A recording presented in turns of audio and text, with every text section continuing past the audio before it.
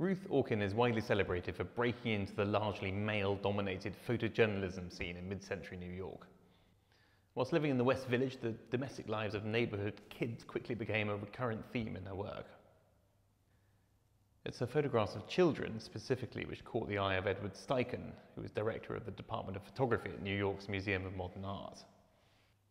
The present work is taken from a series of 6 of Orkin's photographs that Steichen elected to include in his landmark 1955 exhibition at the Museum of Modern Art, The Family of Man. The print in our exhibition was made in 1955, likely for inclusion directly in the Family of Man exhibition or as a result of it, and it includes the title Family of Man on its lower right-hand side.